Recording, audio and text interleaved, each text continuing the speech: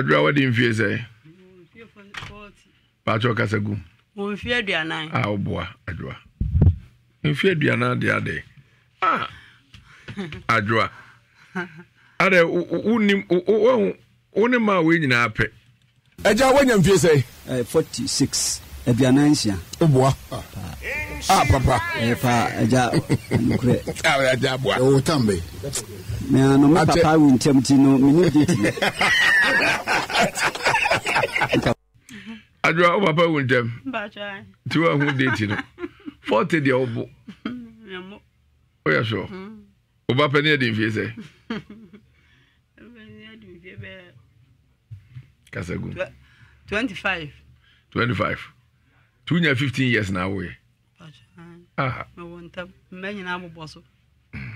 Adwa eduru bia na de bia ese de he na ofri ba. For France kokko. Anumre ye baby sabi. Anumre de boko me ba no kwa minti akọ. Akure no okọ school aguna. Ti wo betro na no ana sabi ale kan no.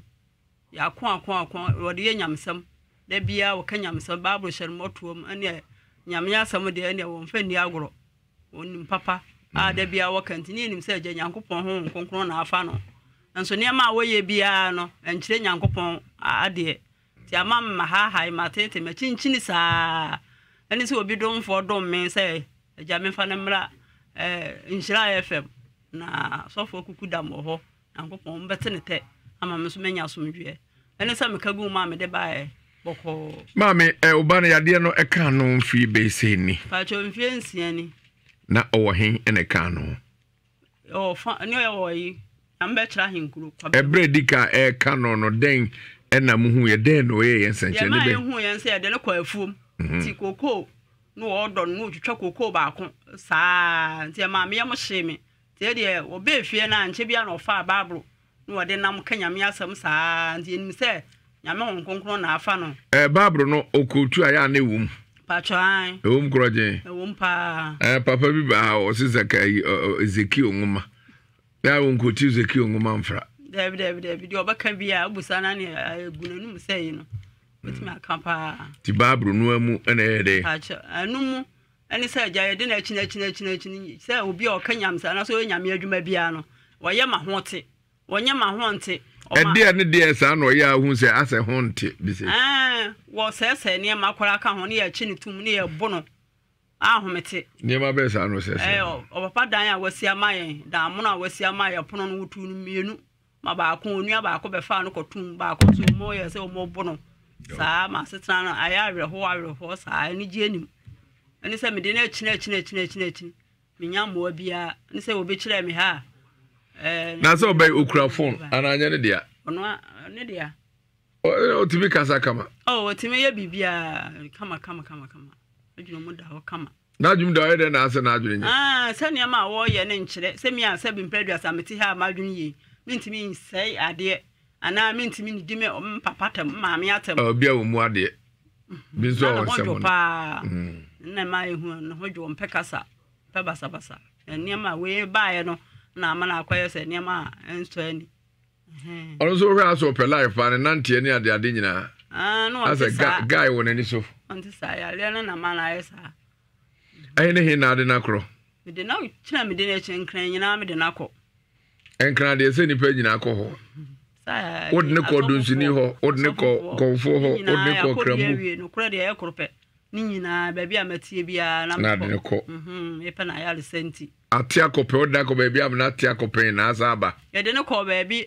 na kaba sofo bi ho mo hwe no ma te koi chire no wosan asan yesa o se obasa akwa na kaba no ko na kaba na chire no so saa ye niam basa saa na oba no ononom niam bia ebetumi ama sabio na adwene mu hawa ba mu kakra onim niam bi enonom pa cho onim wi no onim nsanom onim bibia no kaduane nko ho duane de otimi di kakra acha wodi pa na odi sinanimu a timso o tidi o fe na no timso o no duane di pa duane be pa no pe ande duane bia wonsam kai ni aso de sinanim o be biwa mo feli pa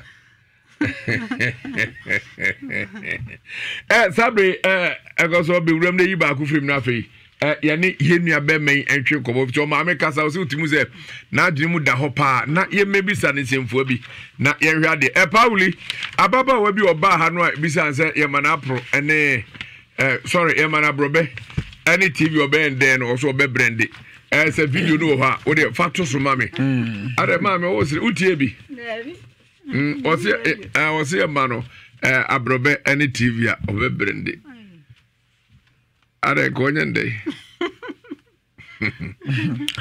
Ovagovi we na chese ma mi chirima ne ba no adwene ne safo ya ayira obodam na bodam ni Yusuf woni na ba yiro Ovagovi nemom Angel Dominion International Church na samre medu adru me sha we ye Prophet Joseph Mensah na tena ye na no kra ni nyame anim ona de babro ne nsafo hunim de nyina okọ Israel mamu na asofo mu akunu apepema kwa de nsa gu ne so ehira na sra ne wona no kra ni nyame anim Bible ne nko benkunko nifa me no ka sei ebi kura na obi atiese busuam efrimame abusuam papa busuam enko bekunko nifa ana no kura na dadi okwaje visa ubenya wunya chese ensem bia ya hinta sem biada udu Angel Dominion International Church ya Prophet Joseph Mensah ode anu a na mu nukure biada abedadi eti awade na awokọ no ebetima na entimbe man beja wakwantive ko bekunko nifa ana daso enuntime srese wankasa susumu haw biada udi achinchina bre ukodu hono a ehwo anu ye ni nyina ehono na ewontima sese ye nyina ye mohwi ne enkohwe Prophet Joseph Mensah na kira kwan obi kreatie me ne de na kame ese onu a we pani we assembly man we ohene we ye chese udi tumi we ye sofo me no ka se basa ni wo ho pa me so benya ho bamba chese emu dodia na ye bra unya eye sam 91 protection oil now the asasra basa wanya ho bamba so nkokra so na wona mo ani ni panu adom uni favor me so unya sam 23 favor oil na no so the asasra enutime se the doso po betua bohwi no aba insure FM security point one mo na watimi anya bi ana se ye mohwi ni nyame di fonkodi ahia me so Kumase ene mpotemu no etimatim Bola Junction hono no di ne dwuma enu osi nkonwa eye adwada na afi ebenada entimese se wo Kumase ne mpotemu etimatim Bola Junction Sansula enkra amasamai Stadium Junction Countryside enu so ya wadabia nkokọ Trado Salvation School Dominion City enu so yakwasiada bia eya afrefra no afre Prophet Joseph Mensah 0554 477959 0554477959 Thursday promo midika ka cha se busumi asimu eye odobusumi na sabusumi we esan eye Valentine's Day di na anu adantimi no ka sei Franco Trading Enterprise o modwen o manfo nyina ho enu nti o mo ye promotion so nkokura na jese adwato ando ahodo nyina ya titiri se hwi ebi ape iPhone Samsung Nokia ana phone be pa na ope ana ho mpempena de no na opa be kire ne pass ahodo nyina eye Franco Trading Enterprise na benya fofofo pa no atimi ato smart TV ahodo nyina from 32 inches to 55 inches eboa no fofo level broni bia wo su atwika na jese efo pa enu ti table top fridges ahodo nyina okọ Franco Trading Enterprise ubetimi enya bi na enigi sem so the Franco air conditions abadwaso ni nyina abaji bi eboa efo kwan so mesrew ye mohwi ni enko ajaba jewelry abrosan ho pe aso ye ne ba ko challenge bush shop na wa FM abrosan yisan wo aso ye ne ba ko na fei edum old Melcom champe na Prudential Plaza me kire abrosan yantamu a Boss FM ewum Prudential Plaza hwe ni mu abrosan Boss FM ewum sanso na akofo clinic hwe ni mu KJTS na ba kwan so yi Franco Trading Enterprise wa so ye ne bi wom afrefra no afre penifo 0245 316969 0245 316969 Dawood Products me no ka say ubetimi agina so na be ma wagya tumi so ankeka ompam wosra Dawood 360 capsules na meka for the amount ohune sa no ntem no osisi na ya no honam ya otimi ma hu sa no ntem na munya Dawood 360 capsules na no no mu a wankasa sisi ya de ne bedwane awutuo sasabro ni nyina wa chiri kase mu card ni nyina Dawood 360 capsules na also no no sa so no Dawood ointment misronya bi na de sasa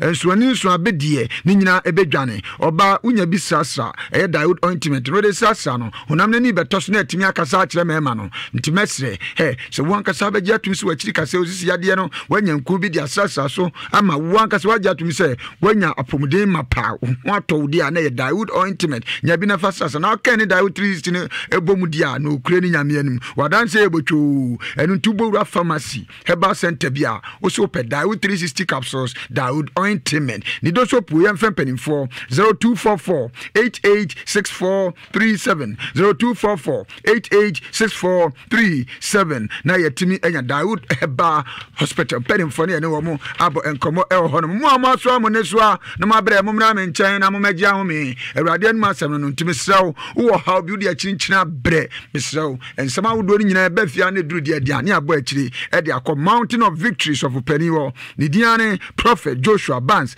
mesew wo ha no me no obi kasa kura ya bold ya wafutua so obi kura dia na kamia sa akom na afa wo opese empamfiri so ana wagya tumi se tumi bi be walo tumi bi be se no da ana kura no uni favor ni pampe wasem obi anhu anu otan ye nyina ye mountain of victories of peniwo na adomdum ya me no kasei da kire nyame difu esi nkonya council prayers na emergency nim no na asem no tumi onpe onkoso onpo ye onpo akwantu onpo aware onpe so obekwa nim abrabom ye twene bane na chiwade aka no ba sa adanse ebotwo enu nti ye kwahi atwema twede Joshua Johnson frɛ nyame difu 0540 447000 0540 447000 Wonders of Gilead Herbal Center mesraw ayasabia we no kure ni nyame anim Everyday.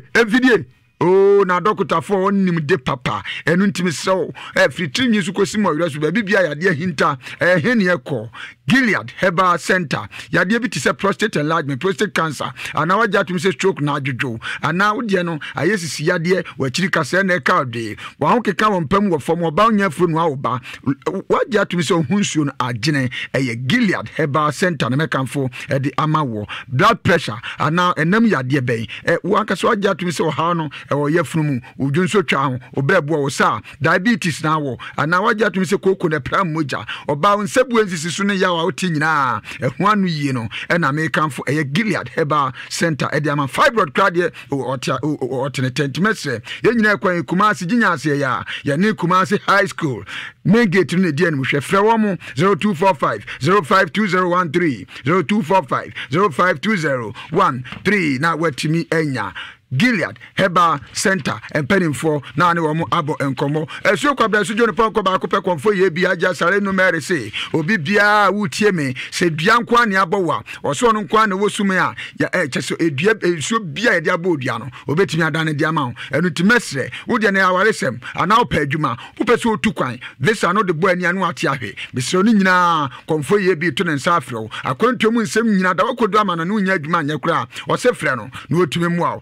suan madmata chawunya bisra mesraw sunsumu haw biada na adwane enu tie nyina ekwan kotokosi didi kwan we enwa aguna saman ho na konfo ye bi ewo ntimisro afrefra no afre no 0243 134535 0243 134535 no WhatsApp line ni wose ono wawie university na kenkan de yakwadwo kakra enu ntimesre se wo ha no wo record na dia WhatsApp no obotie ya na nwa no yi ono so record dia brew 0557667510 0557667510 no anya asio na ne no abo enkomo eho Samens Herbal Clinic mesro ye free health screening na obeduru anu ma bosumi no da to so aduonu enwotwe 28 February na sadumedie ye de hihye so ntibso nyuhum firim no how bia da hinta oni padua nim tieniye enam yade gonorrhea syphilis odempo candidiasis ne hepatitis B ne nam yade biada ukodu Samens Herbal Clinic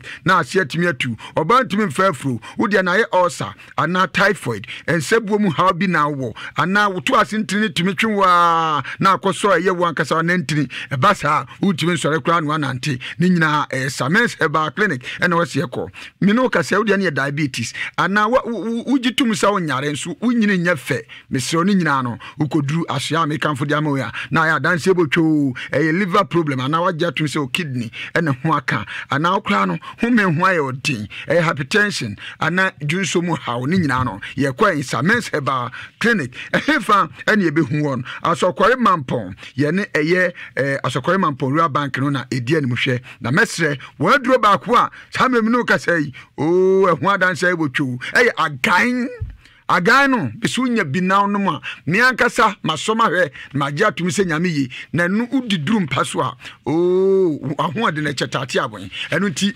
mesobema upese onya aduro bedu akagemu a agan no me kanfo bi e di amaw Roman father na duro no eduro we Jimmy Herbal Mixture se duro we eba yenche Paul Amantamu osu osna di kanfo Jimmy Herbal Mixture obowura Herbal Center bia bi se duro we senti America ne sa no yade ahintani paduam se wo mogem se wo honamani se wo nompem unya Jimmy Herbal Mixture na no a na wudi adanse enu ntime srew ebi kura na ade no wagye atum se osisi yade otu asentini na etwenwo ana kura no oha na kogina nompem ana mno kase kura on sebuom na oba ensisi so wankasa ate yaw stroke adwodwo mesrew ni nyina da duro we so a eden Jimmy Herbal Mixture wa begye atum se no kura ni nyamenum ye waduro ne waduro enu ntime srese obowura pharmacy Herbal Center wo so pe Roman father na duro no ya ye fre no Jimmy Herbal Mixture nonum bi na NCSU mesrew ni do so pro frempanimfo 0243 115948 0243 115948 Ovakofi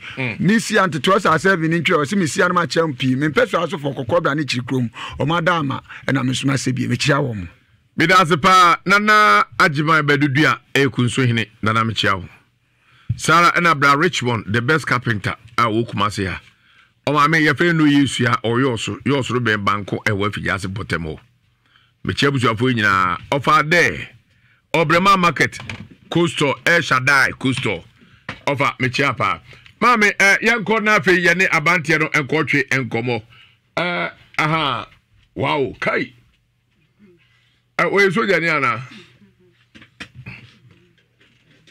yeah over did is no kuntia ko dadi e ba say but no kuntia ko dadi no kuntia ko kada yes Enoch intiako but dadi any fro yes Enoch then how na di bacho bibia ha me bacho me bacho bibia no ha me na kwa se me kurabadi akopɔ tumi pa adutuma me so pa me di adwuma bacho me huna de yes bacho ndi no de say me bacho me problem bia no me kwa se yes obi ase me Tyler plumber but me kwa se adwuma na me ya me bre we dey Tyler plumber but yes Tyler ne plumber Starlife Tyler bacho na plumber di adwuma no bacho mum to task bacho fom no dem no rada and bacho me message man na bacho ya na me bre pa but se me ye rededman so bacho me mre my free me ni je pa de ye ma me ho to me kama se me ye Tyler plumber work na ase me sorte na me phone me do kra na me sorte me phone but me say o mpebre but yes me ye me call rededman pass me ye do so much plan me come master no mo but se me ye rededman so dia me di kra na ma yakase nti mun se honhom na akwa se obia na dwuma de ba wiase ti pache me hun se me na dwuma de ba wiase nyam dwuma yes pache me ko me yo me no me kra bible me so dem so dem kra bible ye wo na kra bible pache ye me yo me na me so no me so ndaye pache me kra bible na edom twa mo ahia me wan bible mu na ayira sana pache tie ti pache yes ade bia me hunu me lifestyle nti me ye kwa talent from work na me so na me phone but se me pass me kwa rededuma na menya I love the work me do sa dwuma no te me ya me need kwa na me my phone put me no siam me need kwa me ntse komode me em pache nti ade am pache mu se me ba wiase nyam dwuma nti pache me problem ne se me nya bofo a pache ko bo menya prayer camp pache me nya no wi anu na pache me wi ko me ko do se me nya ayare for prayer camp na me refa me so bo o go ayare for pache is that daddy pache is that e wiase mpani se ne de na ma ne onya ma de na o go ayare for Oza obi o wa etibili command ka se faro ko fiase na wo sa command se de pade na mane no wo be hwa yare for be sa na be ho ayare for be okay pacho ka se mi anka sana sa because already arrangement equipment ko se yare bi bia pacho be fam so mu de pa na wo ya de okay pacho mi anka sana mi anka mi ya ketete kra ba me yare ba mi nchen am fam so heleno eje ti mi obi akwa se already pokame ho with machi nti Ready upon Bible suit to Marina inti. We be the how be manima, red from so a bomb on hoto. The Obia Bodama with Yasan. Yes, of course. Oh, that's the best about them yard. But I can say, Cranmock, I say, a dibia, a milifresor. Sana pachiti me deni me frustration pachon by rather di te adibia e ya chede e adoma chede sana pachon de cheme ti bibi ha wona se ni a metimi fa bepa me trade go o ha wonyina gusua me na nto gusua mun se amde gusua mun se asatam da wasi na tam honhum na atam ekosin na ekosin na ko froso na ko heaven pachon mun nyina yes e adoma chede e rade chede cheme pachon yes pachon mun de permission so benim fase preaching bear pan nam message bear nam okay but okay daddy bible nankasa na I already bible ene nyum to o de achemi o de adome o sa ni nyum to but is daddy enyum but is daddy to be kase to be chira bet bi ato nyum no bi akire but is daddy worship praises and do is obeto worship and praises dale bachoni nyina bacho kwese mimi na isi bacho isi ade bacho genya botra for that cancer there we nya botra sem ahado o meka nche se wudi bibi yo ni nya manko na tifu agazade na mo amana to kakra nche edi bacho dadi bacho worship to worship ba go chere me rade worship okay masida beye den nasa o maye beye den nasa Erode masida to mensa. Erode maye yen to mensa. Dear Radia Yama Minedoswa. Masida beye den nasa. Oh, maye beye den nasa. Erode masida to mensa. Erode maye yen to mensa. Dear Radia Yama Minedoswa. Daddy Patrice, the question for Chidi. Ade wono nyango bonde ha na ma wo spirit ya masida be he de na sa ma ye be ye de na sa de ra de ya ma me de me to min kan ha masida be he de na sa no to praise and worship Daddy Patrice say me be say worship ra kwa say Patrice me kono ase entan kakra wo kakra Daddy Patrice ade my praise back Daddy Patrice we Patrice say ha kakra de idea but kavia but give back be na chiri ne Patrice be beba Patrice said yes Daddy Patrice brother ade pa na ta preach your babro okay the preaching so the Patrice say but preaching love pass so yeah there's a verse Acts chapter 12 verse 1 going but yes but bear Acts chapter 12 verse 1 going brother there's a small for you man and but Daddy etri domino but yes Daddy chimu baako ekro ade na ho I the Patrice who say Bible was say watch Paul Leslas ko to fiase Patrice osa there na oka me Patrice me kan ya cha kan Patrice mu say also oka ya che oka ya che and but she's Daddy na se ewiase babro de wunya nimu a oka ya che oka ya nche yo esela okay Daddy Patrice me Patrice me kan watch me Acts of 12 verse 1 going no Patrice mu say oka ya okọ na Bible so che Paul Leslas ko to fiase na Bible say the ne say true prayers no and adwum to ne mpa mu no Erode Nyankopon sente na wode esi wo fiaso ama mpacho Erode Nyankopon ya adom ama nkonsokonso eche mu nyina tete ama wo nyina fa ho di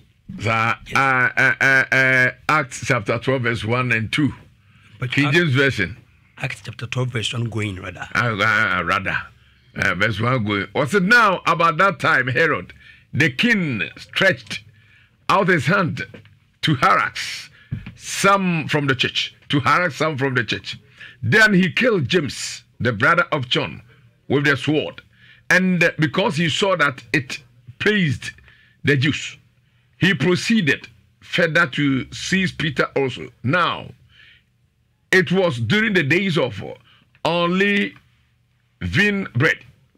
So when he had arrested him, he put him in prison and delivered him to 4 squads of soldiers to keep him, intending to bring him before the people after Passover. ufiri na so eye jawado pachule pacha hwana kwa se babia sai na wo pati an kasan po na slash dian pacha ko ni ma hwana pacha pacha ko ni ma pacha wa pacha basis basis wo pacha yes ko ni me basis so po na slash ko to fiase pacha me kan ya che rather basis no rather or beto verse 6 Ose anadwunu a Herod ebeyi no akro no ena Petro da asrafo benu ntem a wode konson mienu agu no na awemfo a ojegina epro no ano resra na awemfo mienu jejina epro no resra afiase no enye ho nso a ari pacha no we come up na the same thing every watch people to afiase no Bible say to no fana kanyina o twesi odan bem ombo mpaye ka kire oso nyankopon Bible say obisuma obofo firi afiase esoro ama okọ trensa na ekosokosa chine nsa na nyina tete na Bible say yini firi afiase wo na no koma asomafo aka pacha mo twesi o edan mu no omu nyina go hia o ena okase mu nua no ena wabando Bible wa kire mo no mu nyina okaka omonso ewo sa dan no mu pacha no anadi enwa de pacha yes the Petro koto fias na pacha yes daddy pacha mo Petro koto fias pacha yes na diesel nso se Petro no mdrugo na diesel omchi diesel okay pacha ye Peter ana Petro English ni Peter ana chi ni Petro na diesel nso okay daddy pacha okay daddy pacha mo on ver nan kan wada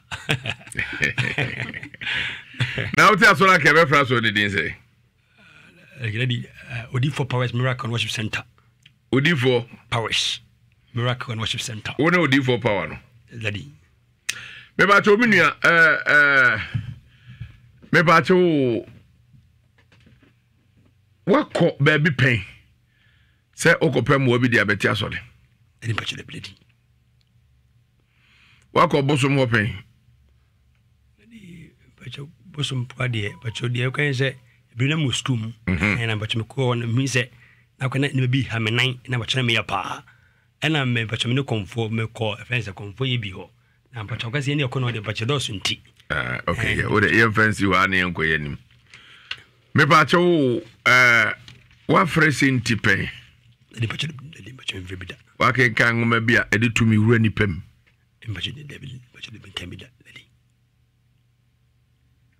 ako malam hoping Pacha kasa pacha bi pacha ko bida wa kasa ozo ko sa pacha me first impression kwa na pacha me ya na me bom pai na wadi nyanko o ma me so didi pa no krobe no kan pacha pacha de den pacha me mudi bet nya se bi ya se no se die asa me nyen ho da bi wait me the phone to be say obit me say kan pacha normal pacha di me kakra normal one day pacha me di pa di aduane be pa na pe okay daddy fancy rather rice rice with me the kunku baako ya no one cup but yes daddy gongo mienu okay but yes mindi but minti daddy baako ne fa but yes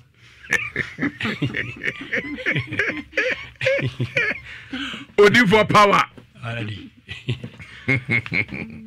na o wa yire daddy but daddy wa fa ba pe but yes daddy then I go for ba daddy but chokwese daddy but chokwese uzi abante but sis kakra me pese me no ba ne e wore and the person true in branch mu no but me fa me kan but tiase na but me mo kan no daddy sa oro ho aka ba pe but yes daddy wada bada but yes daddy ore ne nyense ko igu ya na Bachidabi, Benin, Sam, going to be that Bachidabi. Oba amonya broken heart pen. Any Bachidabi. Ale. Okay. Any Bachamandi, Bachana means Omunian and Tino. Yana me for bar, made me think when I come back on my wedding Cabachan count.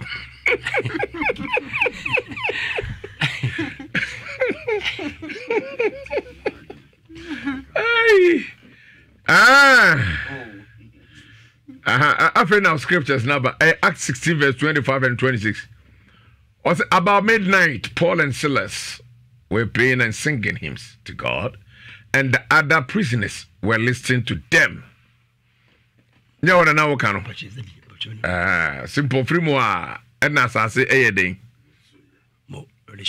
Sase e wo soyi na ne duadan no e sheki e na omom dabu nyina e pie na enya nkoso e de gu omon se nyina etete bachizadi ene fatu timo bachizadi e asemo se o ma me edro ba se wa dwunu mu ha kakra no kura be no edi bachime tuli di bachime dwuma ha me I say, lack of knowledge. And I'm lack of knowledge. Oh, my papa. And but yes, already from a clay cane. Now, what I say, and dear, maybe on network breaks on a running alcohol from here. Okay, and patrol, I call in patrol. Hey, number chocolate, a man upon woman, dear, or by boom. And I'm a finians and much more. In Timino, in the media, I don't mean, and as I made a dear, almost say. I say, you're ready enough for me. And I'm but so I'm going to crack canes ready for me. Now, ready and him living mania and a pachama DNA may be a but almost say, says you're ready enough for me. Walk out from power. Oh, gosh, oh, mamma, only him, dear. Already patrol, but you must a medium matter, Miss Sassy, but we don't want to say, but you say, Quay say, or moon, but you must have him, I can can't piece the impression, ready out of my Yahunga crano. But you, yes, daddy. You know, we are near Omoa. But she's daddy. Now, what type jolly dear? But she's daddy. Yes, with me to a man to free few quatrab on train on Yadi. Quite not dying. I get it, but you mean, Pium Quatab thing, a moment on but you Pia. Maybe I may come be my kind and sampa, and I say be a console come what not of done for boa. I'm ready to come a cram a sabafi, but she's that snapper tea. What can some park or da hope? Okay, but you didn't put your prayer camp. I'm a champagne for being fussy. I'm doing quite a sort of freedom, but much was up. But it's not much time, but it'd be a tea. For Yeah, some more. What be Shaudia or see a friend who did for power? Power base are now come once away. That is the spirit of God, Nagasa. And a woman. But yes. Sister me more Robert TV abende. Robert TV. Aye. I said, but you're missing training. Me I'm more Robert TV dear na be. Okay, but you Robert TV. Say but you get Robert TV there ready. But with the Robert name P. What the bad day? But you move be near friend ya. But Mr. Someone or repair no button. Snapchat tea. Yakasa good from quite area from Bayra. But she said, Net TV knows where. TV again, the TV dear, but okay, only about 90. And the TV American TV overshare. But she said, the meeting the idea, but anyway, I read money in a basse. Be a TV, but TV is saying our share. Maybe I'm when you had the because a 3G demono. Bible said, God, all things are possible. Tim the light and I was conversation of her or her swat. I wrote to me, so near, yeah, a bit my simple. Because with God, all things are possible because of that in the to make us sad. What's that to tell me, Drew? I didn't put you to her buying a day, baby. Microphone, but she is daddy. Sir, but she is daddy. What in sounds from will be a band to that. Daddy, but she'll be daddy. Banos will be cool.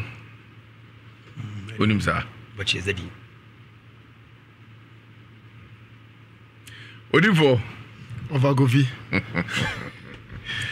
Mwajo.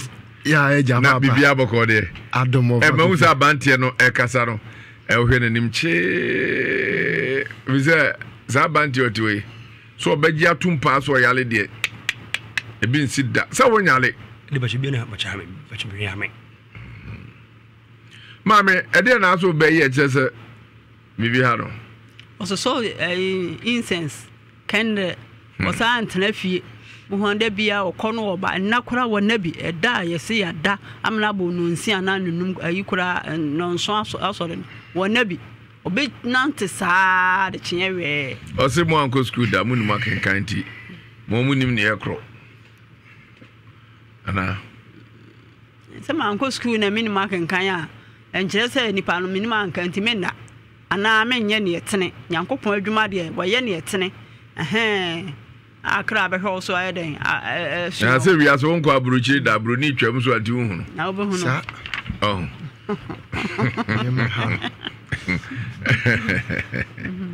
ya semo I say medi kai bisa say o ye ne ma bisa akandre na so de de let me put our Bible fine but kind of Revelation chapter 1 going now but daddy say but Bible is no so sika kanedua sika kanedua and the no yes but yes daddy but truly and one clearly Bible say so hunu goma bi na ujina sika kanedua enso fimfini yes kanedua sika kanedua enso no sai e de ba fam ka say ejira ma asafo ahodo enso daddy but Bible no but sika kanedua enso but enso no but kan eye good and but they candle e so heaven and sisi we sin also as a candle no mpacha kwa say ni pen asasi so nipa no eni mo mpacha gold ya dia sombo mai mpacha difa good kwa candle na ye na ntungu mpacha sai be hai cause good ya dia ye dia sombo e mai na rodi Nyankopon de good no na boy